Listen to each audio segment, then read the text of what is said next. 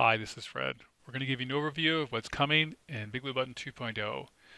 We've worked on three areas: an updated user interface, much more consistent with some functionality that we'll go through here in the video, shared notes for collaboration, and a multi-user whiteboard.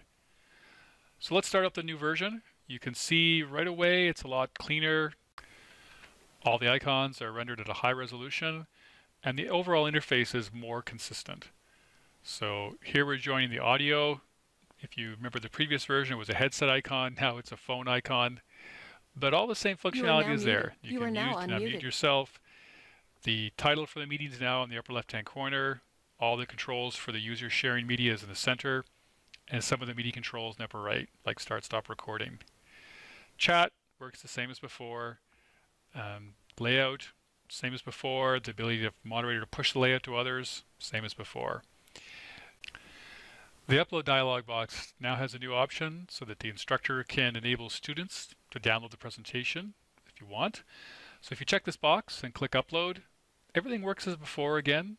Presentation uploads, you can advance it, but the students will have the ability to download it.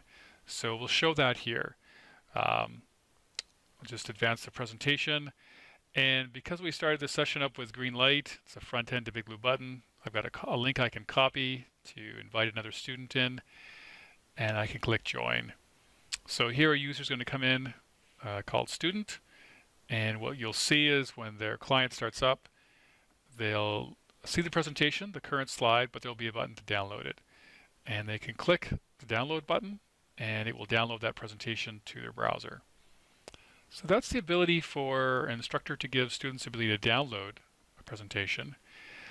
Other capabilities, the pen tool now has some smoothing built in. So here we are drawing a circle and a square, and if you'll notice there's just some slight smoothing going on. Just makes the lines a little cleaner. In the chat area, users could always right-click and copy it to the clipboard. Now we've got some buttons to save the chat and copy it as well. So here if I click to save the chat, it'll download as a text file, and I'm just going to open up an editor, and we're going to open that file up that we just downloaded. And there you can see the three messages, the one I just typed in hi a few moments ago.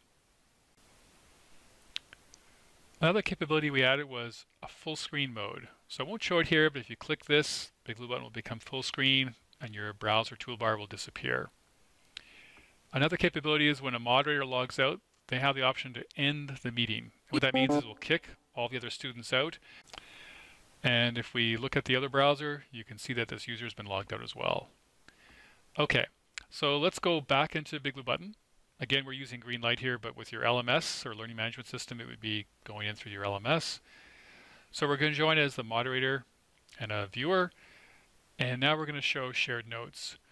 So this is a collaborative area where all users can write in the same area. So you get to it by doing the shared notes layout.